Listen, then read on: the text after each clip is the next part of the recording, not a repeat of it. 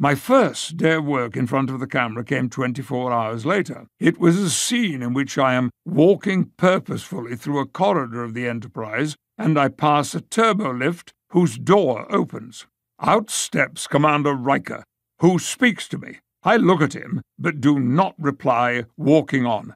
Cut. When we completed the first take, Jonathan shouted out, "Wow! So that must be what they call British face acting." The whole set laughed. Now, I know of actors who would have been outraged by such insouciance from a lower-ranking officer, or at least an actor playing one.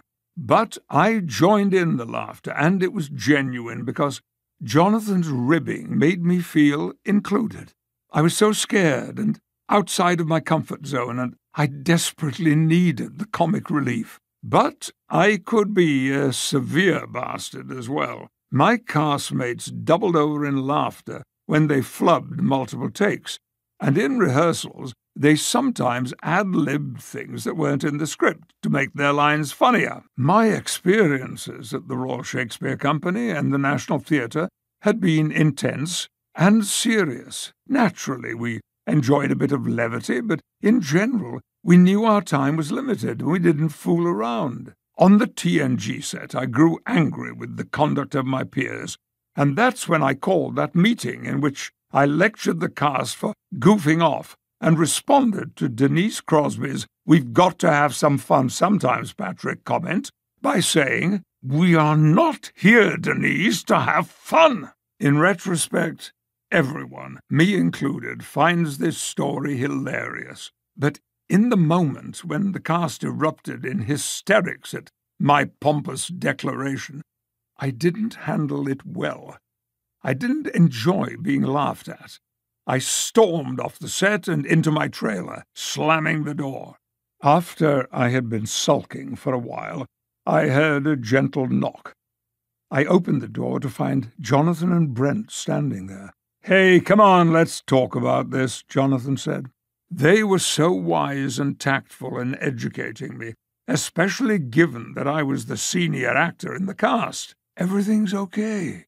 People respect you, but I think you misjudged the situation here," Brent said. He and Jonathan acknowledged that, yes, there was too much goofing around and that it needed to be dialed back, but they also made it clear how off-putting it was, and not a case study in good leadership, for me to try to resolve the matter by lecturing and scolding the cast. I had failed to read the room, imposing RSC behavior on people accustomed to the ways of episodic television, which was, after all, what we were shooting. Over the years, I have learned so much from my Star Trek friends about acting for television and simply being a good colleague.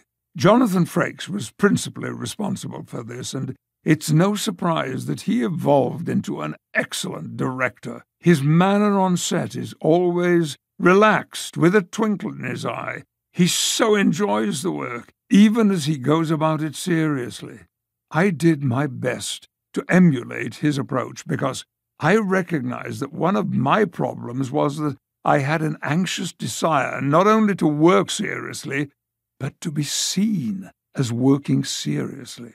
It took me that entire first season to relax and thaw out from being an uptight Englishman to a loose, amiable colleague given to quasi-American behavior. But bit by bit, I got there.